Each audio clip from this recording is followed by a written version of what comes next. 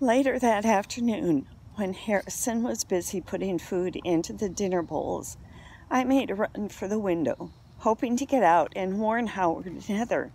Unfortunately, it wasn't open wide enough, so I got stuck halfway through. Harrison pulled me back in and closed the window. "Nice try," he said to me, "but you aren't going anywhere." It was then that I had the inspiration to scratch out the message on the bottom of your food dish, Harold. I could only hope that you would be having one of your rare fits of intelligence when you ate dinner that night. Anyway, after he fed everyone, he put me back inside the cage and went home. But when I'm getting to it, Chester said. He came back later that evening in a state of great agitation. "I've got to find the answer," he said. He pulled out all the files and started to look through them. I went into my purring number again, hoping he'd take me out of my cage so I could read over his shoulder. It worked. "Just don't try to go anywhere this time," he said. He needn't have worried. I was much more interested in finding out what more I could from the files.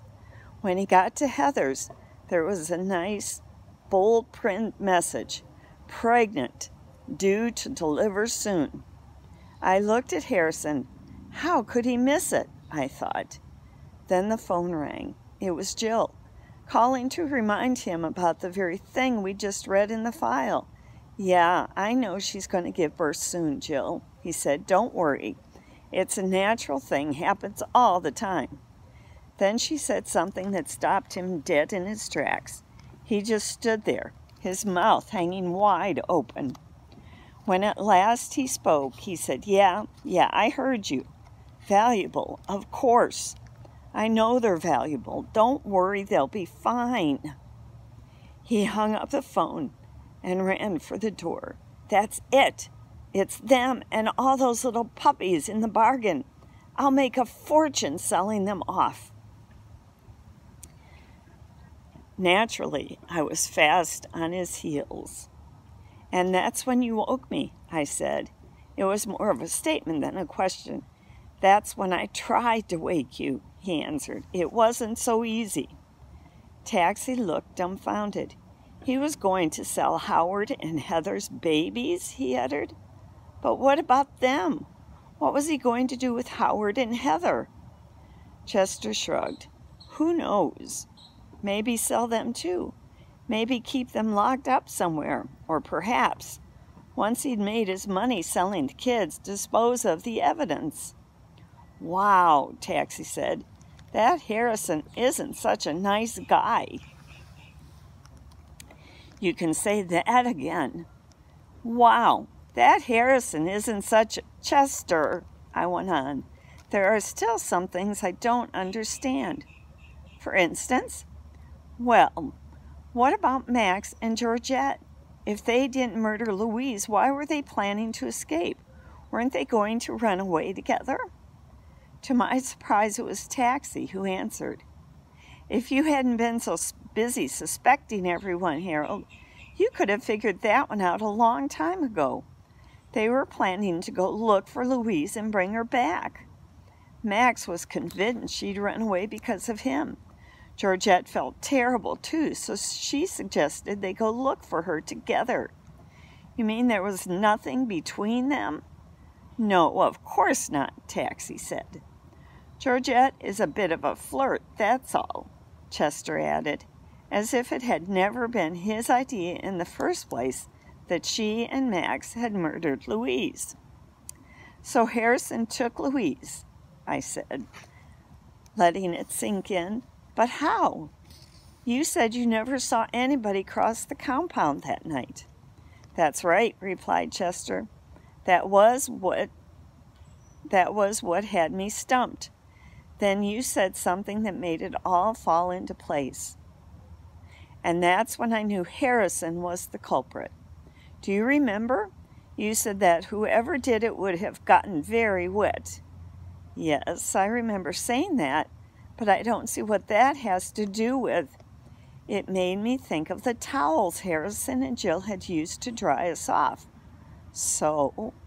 I still don't see. Harrison wrapped Louise in a towel right while she was eating dinner and took her inside with him. No one saw her disappear.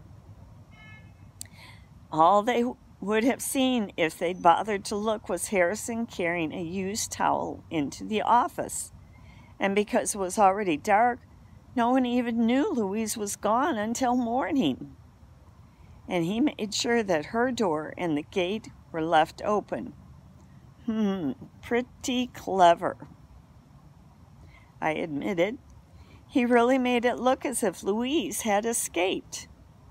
And that's all it was Jill's fault. I was even beginning to think it was her. That's what he made it look like. Sure, and do you remember that day they were cleaning the storage shed? Chester asked. Taxi and I nodded.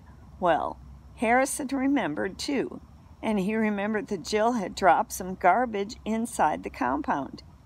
He was able to use that later when he told her he'd found a container of rat poison near my bungalow, just as he wanted her to. She believed she dropped it, and that her carelessness had resulted in my death. There was a long moment of silence as Taxi and I tried to take in everything Chester had told us. It was an incredible story. Even more incredible when I thought how close I'd come to never seeing Chester again. I looked at Chester and then up at the blue sky above. The storm was over, I told myself, and everyone was safe at last. Chapter 12. Howie. At that moment, I was attacked from behind. Thump! I felt the blow between my shoulder blades. Help! I cried out as I went sprawling onto my belly. No mercy! The voice above bellowed. The game is up. Your days are numbered. Resist, and I will walk the plank. I recognized the voice. Lyle had dropped by to say hello. Get him off of me, I hissed at Chester, thinking he might know how to communicate in cat talk. Agent and 11.5D, Chester shouted, release your captive. I felt Lyle's claws loosen. Why? You have the wrong dog, Chester shot back. Oh, Lyle muttered softly. He jumped off my back onto the ground before me. Calmly, he looked into my eyes. Sorry about that, was all he said, and then he strolled off as if nothing had happened. There goes a great all-American twit, Chester said in tribute as he watched Lyle walk off. He shook his head sadly. What a shame he has to be a cat. Now, I wouldn't have been surprised to find out Lyle was the murderer.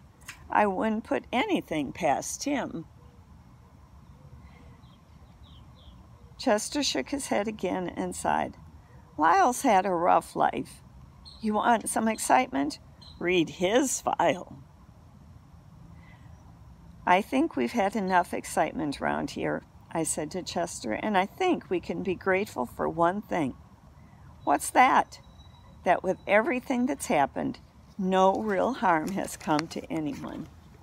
I looked up and saw Max coming toward us. On his right was Louise, on his left, Georgette. Right, he blurted out as he came to a halt before us. Just came over to see how you were doing, Chester. Must have been pretty tough for you behind bars. I've been through tougher, Chester replied. It was a nightmare, Louise said dramatically. I shall always forget my days and nights at the Chateau of Bow Wow. How my heart it will ache when I am thinking of everything that has happened here. But in the end, everything is fine, and we all live happily ever. Oh, what is that word? What is that? After? Georgette offered. Louise turned to Georgette and smiled sweetly. Thank you, Camille. Georgette started to correct Louise and then stopped herself. You're right, sugar, she said instead. Max smiled. These gals have become great friends, he said happily. Louise knows my heart belongs to her and her alone. And she knows that without Georgette, I would never have figured out how to break out of here and find her. Georgette blushed. Thank goodness Dr. Greenbrier and Jill came along when they did and heard our barking. By the way, you can't imagine what a dump Harrison lives in. Please, Louise interjected, I do not wish to be speaking of it. It was, searching for the right word, abominable, she proclaimed at last. Well, it was close to the right word. Jogging, Max suggested. I started to crawl away. No jogging, Max, Georgette replied. How about rip the rag? I've got it, Louise announced. Let us play knock each other down. Good, Max snorted. You fellows want to join us? Maybe another time, Chester said. Tennis elbow. Harold, Max asked, turning to me. No thanks. Coward cramps. I'll play, Taxi said brightly. Right, let's get going then. Chester and I watched as the four of them hurried off into the distance to play, knock each other down. Before they had gotten too far, Louise ran back and whispered in my ear. Barry's been hitting the sauce again, she uttered. I didn't want to tell you in front of the others. You have no idea what it's doing to Marcia. She's making a fool of herself over Ron, and all because of you, Todd. Todd? It's no good. Can't you see? How many times do I have to tell you? No, don't say anything. Just remember, when this nightmare is over, I'll still have Mike. All you'll have is a pocket full of memories and lint. She sobbed and ran off to join the others. I turned to Chester. You know what I said before? What's that, Harold? About no harm coming to anyone? Forget it. I only hope there's a cure for daytime television. Howard howled in the distance. Kids are great, he called out with a wink in our direction. Harold? Yes, Chester. This place is a loony bin. Yep, I know it, Chester. I want to go home, Harold. I don't know how much more I can take of Lyle and Louise and Taxi and that crazy werewolf. Wait a minute, Chester, I said. Do you still believe Howard and Heather are werewolves? They've probably been acting strangely because they've been nervous about their babies. Werewolves can't get nervous about having babies. I had to admit the thought hadn't occurred to me. Well, nothing will convince me that they couldn't be part dachshund and part werewolf. Stranger things have happened. Besides, just listen to that. If that isn't the call of a werewolf, nothing is. No, I just want to get out of here. That's all I care about, getting out of here and going home, where we never have to listen to that terrible sound again. I was about to answer him when the gate flew open and Toby and Pete bounded into Chateau Bow Wow. As soon as he saw me, Toby came running in my direction. Harold, he cried, throwing his arms around me. Boy, was I happy to see him. I started drooling like crazy. Chester, Toby squealed as he swooped the cat up off the ground. Chester showed how overjoyed he was by not having a fit. Hey, guys, Pete said coolly. Boy, did we have a neat vacation. Wait till I tell you about it. Yeah, Pete joined in. Dad lost our traveler's checks and everything, just like on TV. Yeah, and then we had a flat tire, and Dad had forgotten to put the spare back in the car before we left home. So we had to sit in the rain until the tow truck came. And then we were on this picnic.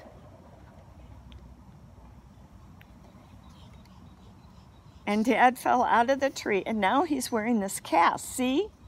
Yeah, it's real neat, Harold. I wrote my name on it and everything. Me too. Anyway, Toby said, sorry you had to be stuck here the whole time. I'll bet it was really dull. Chester and I exchanged knowing glances. But now we're going home, boy. Come on, let's get your things. What things, I wondered. I didn't remember having packed a toothbrush. Wait a minute, Pete said. Let's go ask Dad about your you-know-what first. Oh, yeah, I forgot, Toby replied, dropping Chester to the ground. We'll be back, you guys. Oh, here, Harold, here's a chocolate cupcake I brought for you, with cream in the center. And off they ran. The cupcake was a little smushed, which made sense since Toby had been carrying it in his pocket, but it tasted delicious, especially after 7 days of chocolate deprivation. That Toby was really a good kid. A few minutes later, Dr. Greenbrier and Jill came out of the office door. I felt the blood pumping through my veins as they approached. I think the judge handled it very well, Dr. Greenbrier was saying. Don't you? Jill replied. It might set Harrison straight after all. Even if he doesn't continue a year in college, can't hurt anybody. Pretty smart sentence, all right, the doctor said. But what I liked best was the job he came up with for Harrison, to pay for school. Jill smiled now too. Yes, working at the zoo. I would think that should suit Harrison just fine. They laughed at the thought. I don't think it was so funny, but if he tried to steal an elephant? Well, you boys are going home, Jill said. You must be glad about that, aren't you? Bet your boots, sweetheart, Chester uttered under his breath. We walked toward the gate, and we never looked back. We were going home. Mr. Monroe stood by the end of the station wagon, waving his good arm in our direction. Hey, Harold, how you doing, Chester? He called out. Mrs. Monroe cooed her greetings, and then Pete and Toby came running over to us. I noticed that Toby was carrying something small in his arms. Harold, Chester, wait till you see the surprise we have for you, he sang out. I looked up and saw that he was carrying a little brown puppy. Chester's eyes went berserk. Guess what? Toby continued. There were puppies born here a few days ago, and one of them was the, what do you call it? The runt of the litter, Jill said helpfully. Yeah, right, and we're going to keep him. Of course, he has to stay with his mom for a while, but then we get to bring him home to live with us. Dad said we could, right, Pete? Right, Pete chimed in. And I got to name him. Yeah, but it's a good name anyway. Yeah, see, Pete went on, the puppy's father's name is Howard, so I named the puppy Howie. Chester and I stared at Howie. He looked into my eyes and then into Chester's, and then, lifting his head slightly, he let out a tiny, tiny howl. Oh! Gee, that's neat, Toby said. Yeah, neat, echoed Pete. I turned to Chester and commented, before you know it, he's going to sound just like his mom and dad. But Chester didn't hear me. He fainted dead away. Epilogue. That means the after chapter. Chateau Bow Wow was an adventure, and I suppose in some ways Mr. Monroe was right.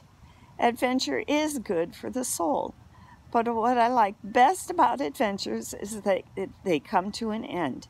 It's fall now, and I'm glad to be home. Fall means long walks in the woods with Mr. Monroe and Pete, late night snacks of roasted chestnuts and pumpkin pies with Toby, and rolling in the leaves with Howie. Oh yes, Howie is living with us now, and since it's his first fall, there's a lot of things I have to teach him. Of course, Chester is sharing in the education. Right now he's teaching him how to meditate. Even as I write, I can hear them in the living room. Oh, no, you silly dog. No, you silly dog. Can't you hear the difference? Don't you want to learn? Meditation is good for you. I'll make you mellow, keep you cool, like me. Don't you want to be like your Uncle Chester, Howie? Howie, come back here. Where are you going? Get down from there. No, no, no, not Harold. Excuse me, I think I'm needed in the living room. Harold, get in here. I'm not a nursemaid. In a minute, Chester. He's going after the geranium. He's what, Chester? He's eating the geranium. Coming, Chester. Well, I've got to go. It was quite an adventure, but when all is said and done, there's no place like home.